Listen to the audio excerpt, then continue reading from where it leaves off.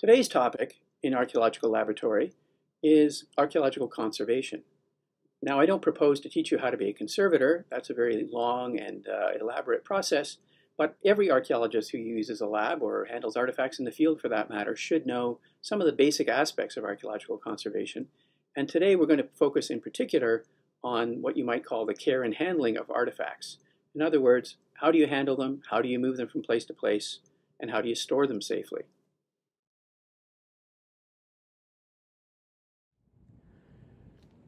Now, most archaeologists don't actually do archaeological conservation work. We leave that to expert conservators who have the training in chemistry and other things that you really need to know in order to do conservation properly. But really simple kinds of cleaning and so on are done by archaeologists quite routinely, at least in the case of artifacts that are fairly stable, what a conservator would call type C artifacts. So for example, lithics are somewhat difficult to damage, but you still have to be careful because they can be damaged during the course of cleaning. And most kinds of pottery that are well fired can be cleaned by archaeologists without a great deal of difficulty. The key thing is to do as little as possible to alter the surface of these artifacts. So if we were washing a lithic like this, for example, we would just take a shallow basin of water, we immerse the lithic in the water, and we use an old toothbrush to gently scrub dirt away from the lithic. And if there are carbonate buildups on the lithic, as sometimes happens, calcium carbonate can be deposited on artifacts while they're buried in the ground, partly as a result of rising and lowering of water tables. Quite often we would leave those to a later date. You don't try to scrape them off or anything while you're washing because you could damage the lithic. You could create retouch that doesn't belong there, for example. So you would just wash it gently, rinse it off, and set it aside to dry, being very careful not to displace it from its label. So if it came in a labeled bag, you might rest it on the bag, make sure it's not in a place where it's windy and the bag labels are going to blow away or anything like that. Because again, contextual information is extremely important in archaeology. Same thing goes with pottery. You can just gently try to wash the dirt off, but you don't want to be too vigorous about it because some of the pottery, including this one, has a slip on the surface, and if you're too vigorous, you'll wear the slip off. I know of one occasion where an overeager student was washing potsherds and was trying to get calcium carbonate off, and I think used the other end of the toothbrush and went like that and actually burnished the pot. So it burnished the potsherd so it looked like it was from a burnished pot when in fact it was not. So you have to be very careful just to be very gentle about it. And unless it's going to be put on display or something, it's not that important to remove all the calcium carbonate anyway. We only have to have enough removed that we can actually tell what the characteristics of the pottery are. And in the case of lithics, we might want to remove calcium carbonate that's hiding retouch or something that we need to look at. But you don't have to, in most cases, remove all of it. It's not that important. Now, one other thing I should mention, though, if you're washing artifacts in a basin like this, quite typically archaeologists wash a bunch of artifacts that come from the same context on the same occasion. They might even immerse them all at the same time.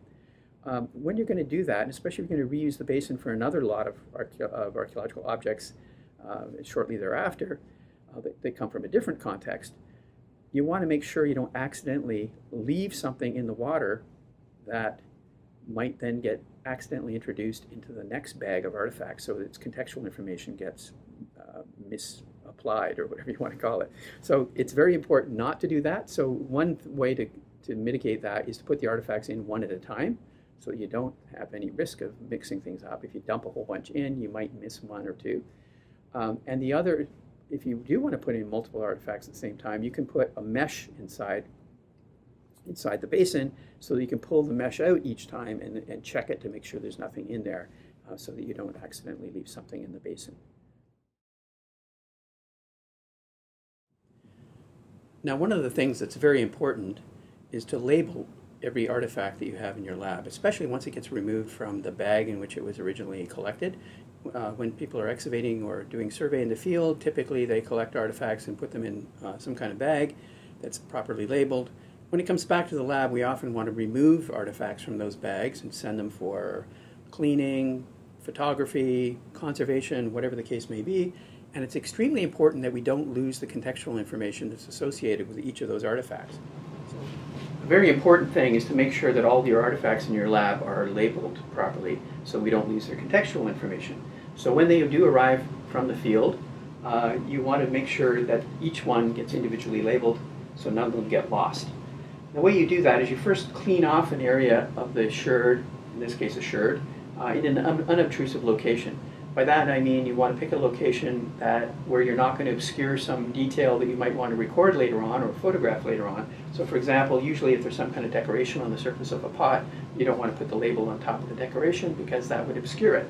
So you pick an unobtrusive location, such as on the interior of a large jar, and you make sure it's a clean spot. So if it's not clean, you have to, in this case, somebody had to remove some of the carbonate incrustations.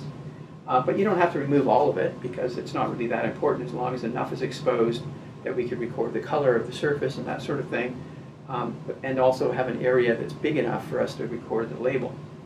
So once you have that area cleaned off, you would then take a 10% solution of B72 in acetone and use an artist brush. I'm just going to do it in a different spot here. Just paint a small rectangle of the B72, and then you wait for that to dry, and that will provide a nice, clean, smooth surface on which to write. And there are a number of ways you can attach a label. Some people actually even print out labels or even use barcodes or something that would then be adhered to that layer of acetate.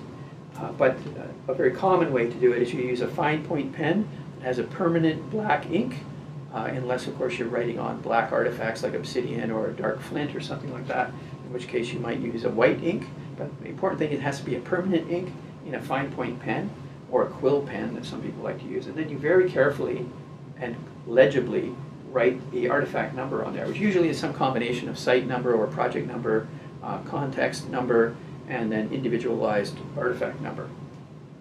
And then you let that dry for a while as well, and then you paint on another layer of the B72 acrylic mixture so that it seals the label on there and makes it reasonably permanent while still being reversible, because we can always, if we made a mistake or something, we could always brush on a little bit of acetone, which would dissolve the acrylic and allow us to take the label off. Even though it's fairly permanent, it is important to monitor your collections periodically, because even though it's fairly unlikely, it's possible under some environmental circumstances that the label could start to curl off the artifact, so you've got to be careful to watch for that.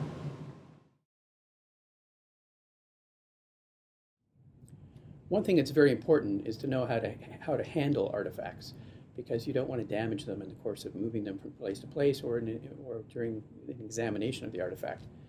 So I've got a couple of examples here, but first and foremost I want to mention that the surfaces where you're working should be padded with something. So here you see a sheet of a kind of styrofoam that provides padding on the counter, because the single most obvious way you're going to damage an artifact is by dropping it. We're all human and we all drop things from time to time, and it would be terrible to be holding an artifact over the floor, for example, and because you drop it on the floor, it's going to break for sure.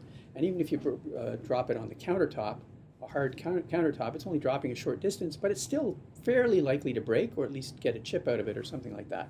So we don't want that to happen, so we always only handle artifacts over top of a padded surface.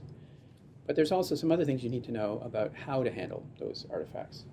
So for example, here's one that's actually been kind of pieced together.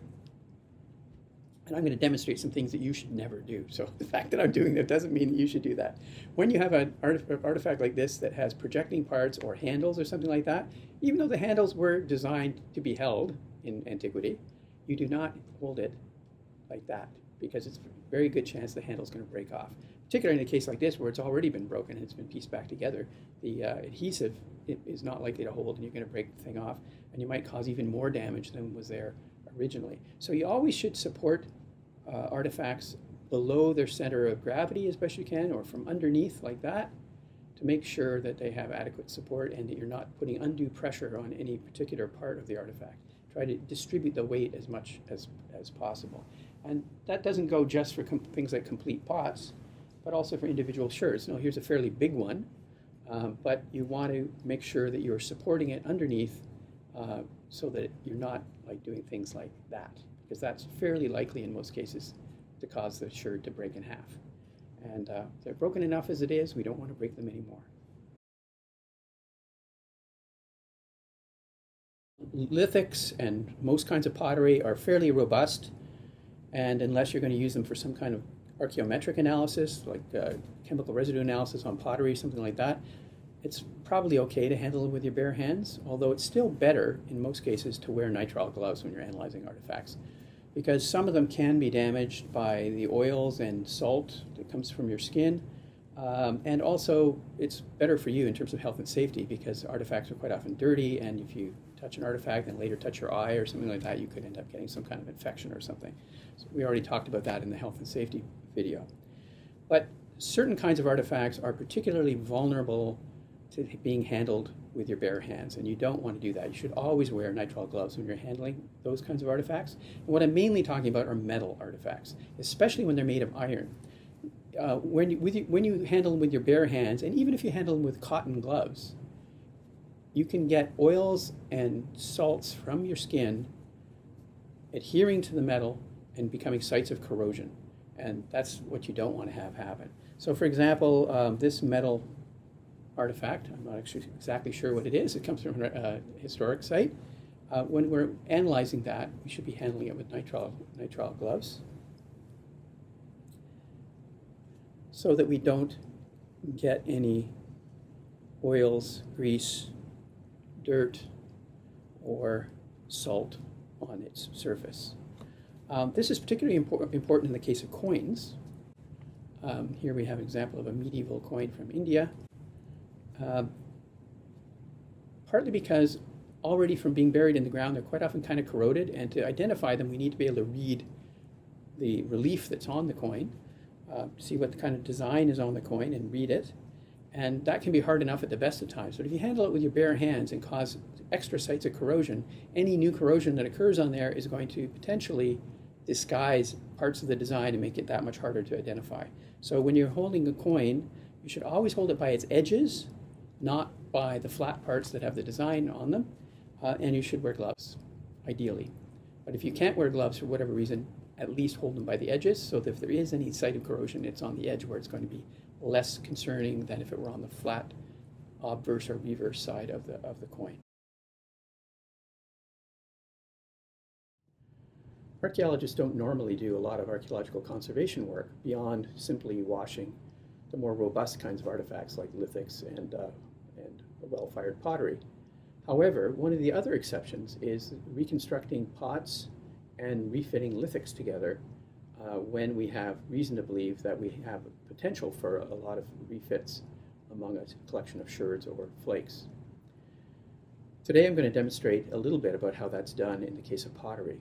So when we have a context where we're lucky enough to have a bunch of sherds that look like they might come from the same vessel, it's very tempting to try to figure out how to put the pot back together again.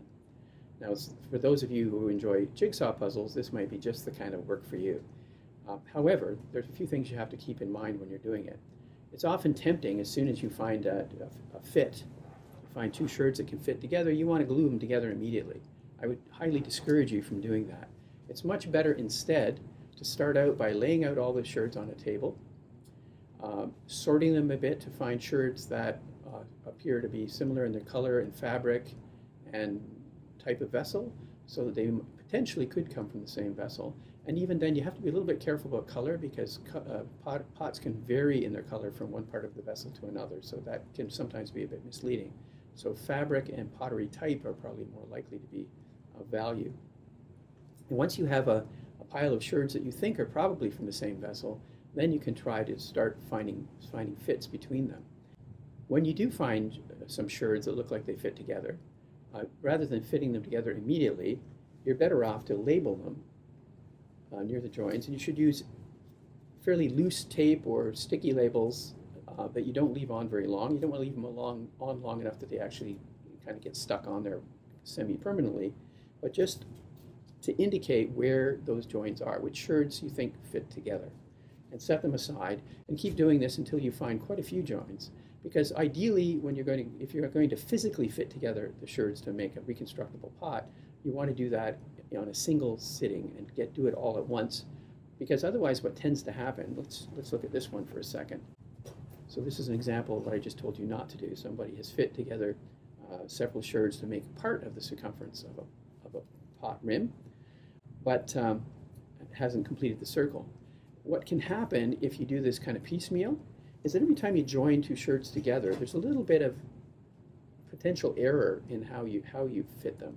And if you don't get it quite right, and then you try to fit, let's say this, for example, also belongs to the same pot, and you decide later on to fit it on there. In fact, I think it actually does. Maybe not. Well, actually it does. Yeah, it fits here. It fits over here.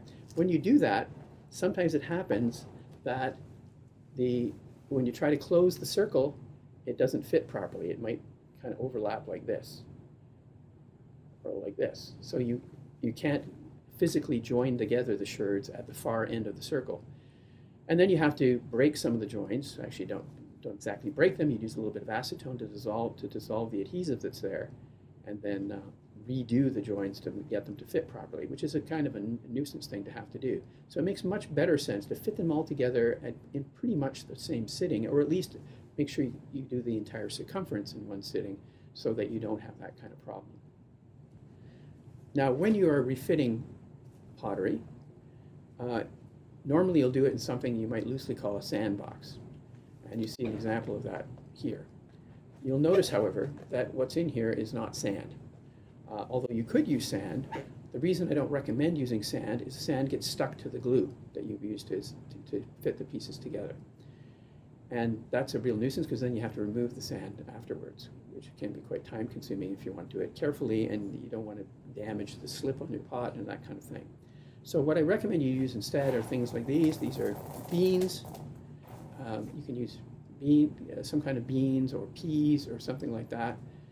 Some people use rice, although rice can get stuck to the joints pretty easily also. These, it's not that they won't get stuck to the joints, but fewer of them will, and they're really easy to take off. You just brush it a bit with your finger and they pop right off. So it's much less likely to give you some kind of nuisance gunk attached to your joints later on if you use these beans. Now the purpose of doing the refitting in a basin that's full of beans like this is that it allows you to position the sherds while you're working on it so that they get some support and don't fall apart halfway through your gluing process. The other thing you can do is make little bean bags to support some parts of the pot while you're doing it. So it's a good idea to have a bunch of these little bean bags available, and you can kind of stuff them here and there to make sure that the sherds don't fall over while you're trying to fit them together. In addition to putting those little sticky labels on the edges of sherds to show which sherds they match up with, to keep track of that process, one of the other things you can do is you can make a diagram while you go that shows how they fit together and kind of reminds you of where they go when you start the physical process of fitting the pot together. When you find two pieces of pottery that you think fit together, you kind of test it by placing them together like this, kind of gently rocking them a bit to see if they fit. And here you can see it's actually a pretty good fit. So we know that we can label those two pieces, and these are actually, I cheated, I picked ones that are already been labeled, so I knew that these fit together. So the little temporary labels help remind us which sherds go with what. So we also can, somebody's labeled it, show which sherd goes over here and which one goes up here, and that'll save a lot of time later on when we do the actual physical fitting them together. Now when we're using the adhesive to fit the sherds together that we've already decided should fit together, we use, in this case, 10% B72 in acetone. This is an acrylic adhesive. It's quite commonly used in archaeology because it is a reversible adhesive, so if we ever make a mistake, it's very easy to remove the adhesive from the sherd. And what we do, keep in mind, anytime you're using chemicals, you need to be very aware of the health and safety issues surrounding those, and that's why we're doing this in a fume hood, so that any vapors from the acetone in the adhesive will go up the fume hood and won't be dangerous to anyone. Now, V72 has already been mixed up. We do this by dissolving a granular acrylic in the acetone at the right ratio, in this case 10%. So 10% V72 and 90% acetone. And we take our sherds And we use just an artist paintbrush, and we gently kind of paint the edges of the sherd with the adhesive.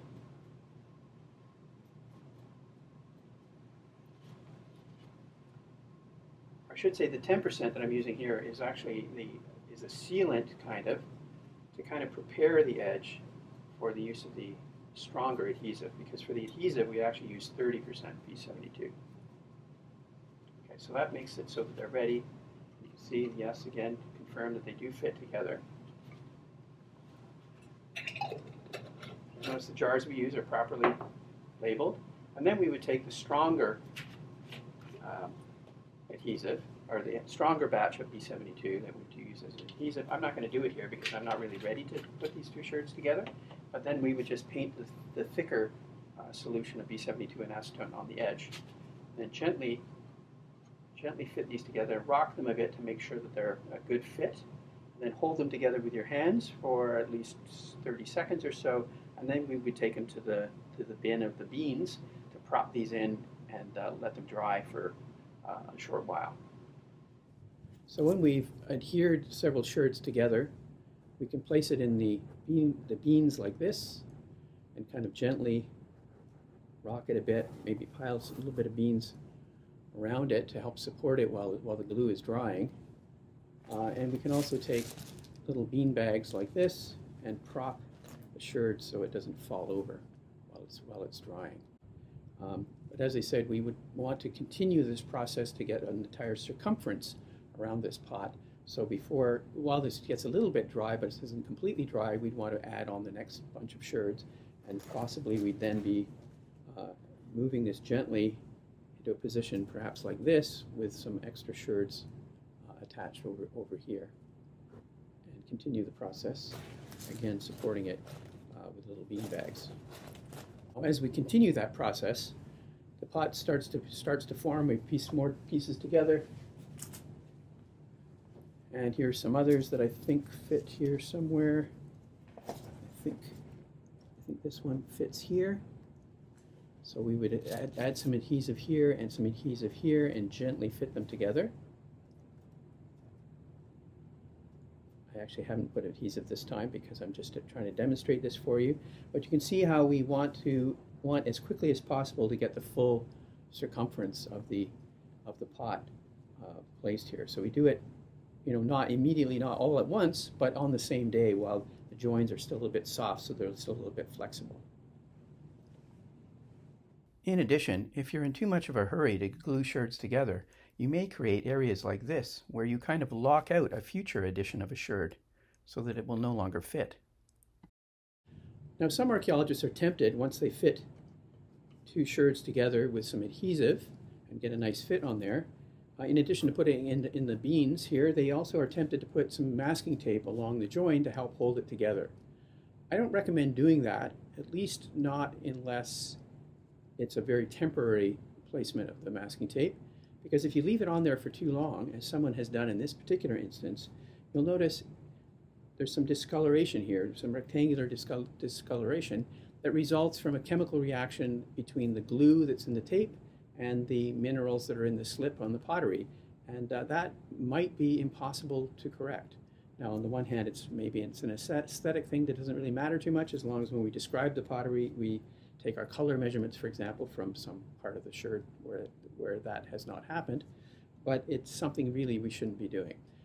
One of the important tenets of conservation is that it's kind of like do no harm. You shouldn't be doing anything to the sherd that's not reversible, that you can't remove.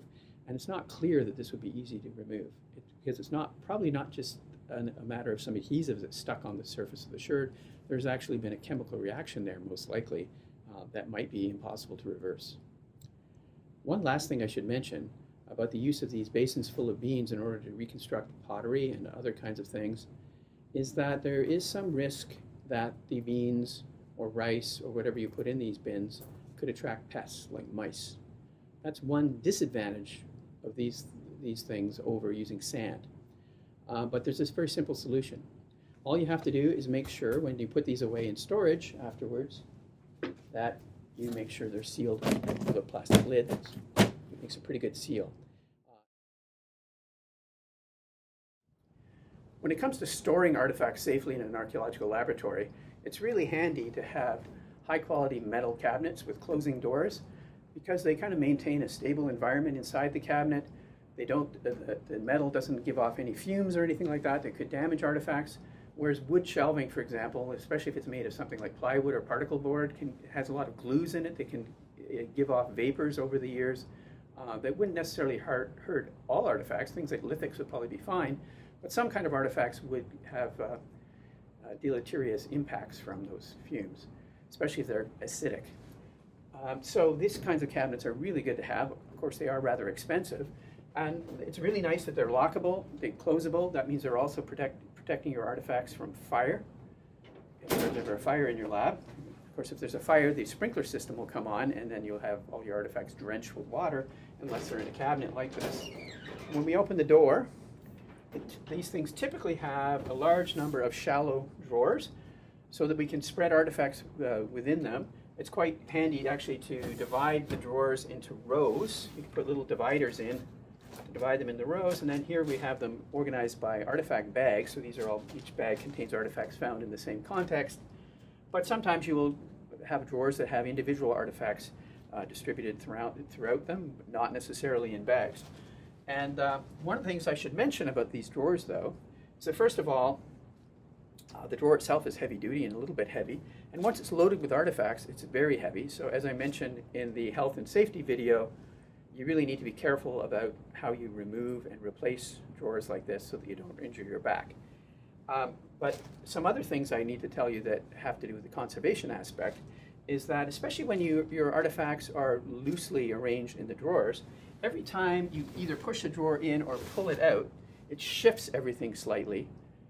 Artifacts move around because they gain a little momentum as you're moving the drawer, and that causes friction on the artifacts. It causes artifacts to bang together potentially. So you could get some damage to the artifacts while they're in the drawer.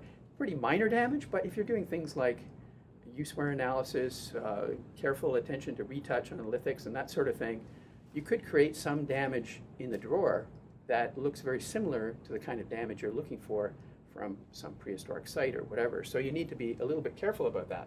Now, some of the things you can do to mitigate that is to line the bottoms of the drawers with a thin layer of foam. That will reduce the amount of shifting around that occurs. And for particularly sensitive artifacts, one of the things you can do is to use a thicker layer of foam and cut little receptacles in it that are approximately the same shape as the artifact, so the artifact rests in that little hollow, and then it doesn't move around very much when you move open and close the drawer. And it also prevents it from banging into other artifacts that are in the drawer.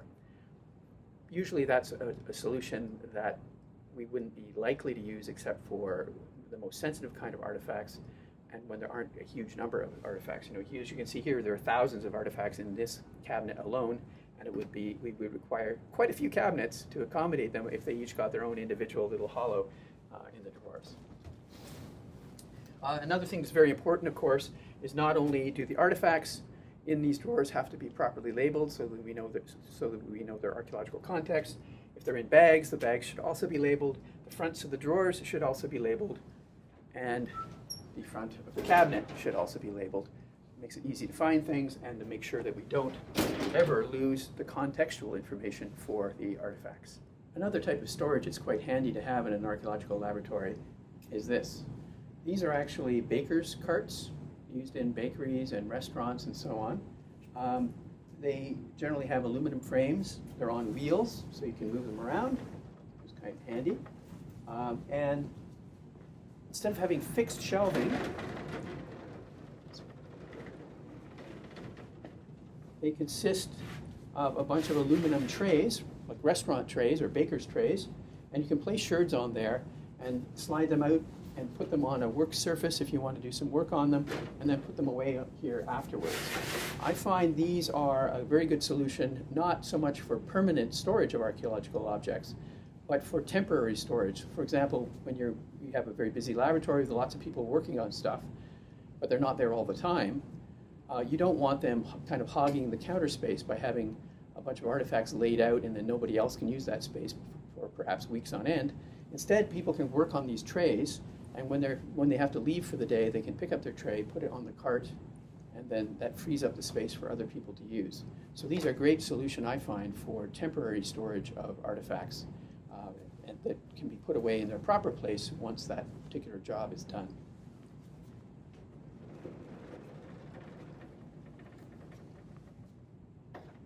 One of the other advantages of these kinds of baker's tray carts is that rather than having to lug the artifacts from storage to the workspace, you can actually wheel the entire cart over there and then remove the trays that you need onto the countertop.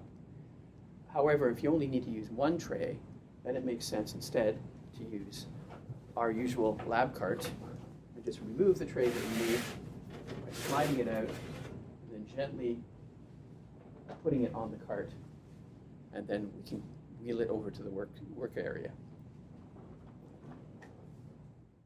As I've already mentioned several times, it's really important to protect the contextual information for each and every artifact by making sure that it's properly labeled. It's also equally important to make sure that we can keep track of where the artifacts are in our lab. So it makes sense to have the lab well organized with well labeled cabinets and drawers so we can find them in their drawers. And it's also extremely important to track artifacts that have been removed from those drawers. Ironically, one of the things that tends to happen on archaeological projects is that the artifacts and ecofacts and so on that are the most important or the most interesting are quite often the ones whose contextual information goes missing. And that's because somebody pulls it out of a bag to take it for photography or something like that. And if they don't make sure it's labeled first, we can lose track of it. So one of the things you should have, or at least I recommend you should have in your lab, is some kind of logbook or database or something that keeps track of where artifacts are, and especially keeps track of artifacts that have been removed from their normal location to be taken somewhere else, whether it's for teaching, photography, illustration, on loan to somebody else's lab, whatever the case may be. One possible tool for that I like to use, I call a specimen leave log. And this is simply a binder we keep in the lab where people have to sign out any artifact that they want to take for some particular purpose, whether it's photography or whatever. So they have to sign it out, and they also have to sign it back in so that we can keep track of which ones have been returned. And if we notice in the log that there's something that's been out for a long time and has not been returned, we know who to track down to get it back. In addition to having the specimen leave log, however, it's also useful to have what I call a specimen remove tag, because when you have to put the removed object back where it belongs, it can be kind of time consuming to have to kind of rifle through drawers and figure out the proper place where it goes and then insert it back in its place in the drawer. Whereas if you have these specimen remove tags, you can fill it out for each artifact that gets removed from the drawer and place it right in the drawer where the artifact belongs so that you know where to put it back. And also, if anybody comes looking for that artifact and finds it's missing, they'll see the tag there and they'll know why it's missing even before they bother to check the specimen remove log.